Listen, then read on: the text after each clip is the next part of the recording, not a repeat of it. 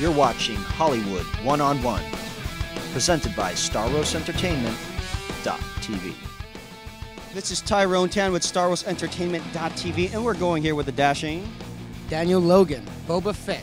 From the Star Wars series. Episode 2, Attack of the Clones. Which is, come on. Best episode. Listen. We're all fans of Star Wars. I grew up, watching Star Wars. Now, what inspired you, or who inspires you to get into, to get into showbiz or become an actor?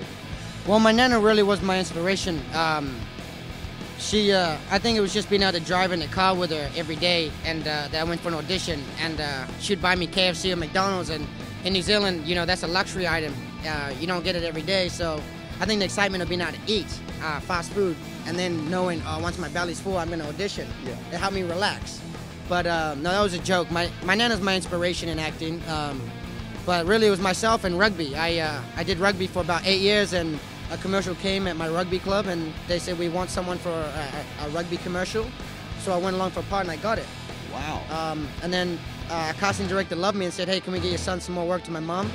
They got me more work, and then eventually just got me an agent, and I went from there. Wow.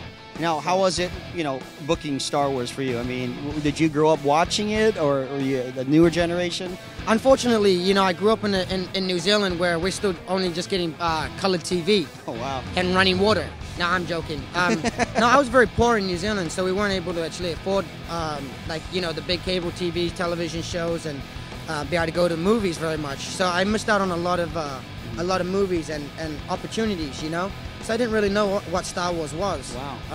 Then I auditioned, and my aunties told me, that this is going to change my life, and I realized that what it was. And then it was only then that I realized, what I'm going to be in for if I actually get it, and I got it, which I'm still thankful. Sure, it was fun and everything. I mean, almost every actor, dynamic, part of acting in Star Wars and having anything to do with it was just amazing for me. I mean, everyone always asks me, if you could be in Star Wars again, what would you be? And I said, I would give my life just to be a tree swinging in the background, No, or a mat that people walk on, that you can just blue screen over. But I would be anything in Star Wars just to be in it again. Now, how is here? I used to play with the Boba Fett action figure. And now, how is it knowing that when you come across people that so admire that, or that character? How does it feel for you to knowing that you're playing such an iconic character? To today, I still don't appreciate it. I do appreciate it very much, but I think every day I come to a convention, I appreciate Star Wars and the fan base of Star Wars each more every time. Yeah. I'm just very honored and lucky. That's the only thing I can say about the character. He's, as you said, iconic, but it was really luck. And George Lucas, gave me an opportunity of a lifetime, and I'm just living the life of it. So for all your fans out there, any upcoming projects you have, or any way your fans can keep in touch with you? Yeah, there is. My website is www.daniel-logan.com. Okay, that's www.daniel-logan.com. That'll be right here at the bottom of the screen. Yep. And you could feel free to drop him a line, email him, Email me, ask questions. I do my daily lively updates.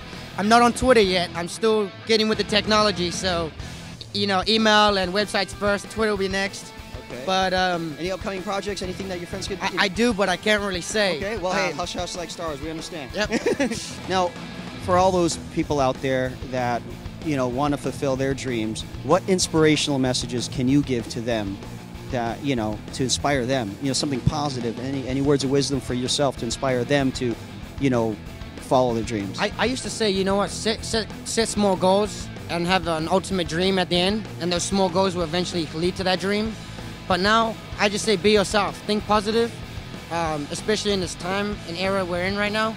You just got to keep thinking positive and set your heart to whatever you want to do, because ultimately the people who say you can't and the people who hold you back are the people who give you more who are the fuel of the fire that should be making you be more inspirational to do more with your life. So just be whoever you want to be, and live your life, because you only get the one shot. And you know what? If you don't get to do what you want to do it on smaller levels.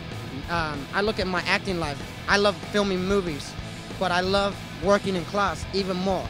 because you always got to keep, you can't keep rusty. Exactly. You got to keep moving. Keep at it. And it's also, it's not. I love acting, and it doesn't matter where I'm acting. I love acting anywhere. So if it's school, if it's in a theater, if it's on a play, anywhere, as long as you're doing what you love, you just got to keep at it. Well, thanks for those great words of wisdom. No, thank you. It's a pleasure meeting you. Pleasure's all God mine. bless you, man. God bless you always. And good luck in your career and Thank everything. Again, this is Tyrone Tann with Daniel Logan, young Boba Fett.